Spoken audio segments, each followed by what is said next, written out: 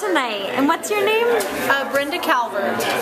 And you are with a farm, I understand. Yeah, I own Half Moon Farm in Brush Prairie, Washington. And the reason I came out tonight was just to see more about CSAs and see about public input on the urban planting and the gleaning program. I thought it was great.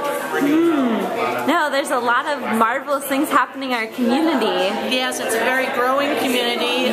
We're natives here, so yeah, it's nice to see people get out to the Grange and get just more involved. And did you make any special connections tonight?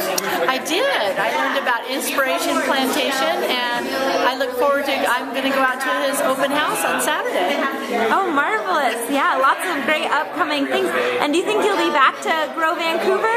Yeah, I would like to come back again. I think it's a great, it's just a great camaraderie, and it's really good. People should come out.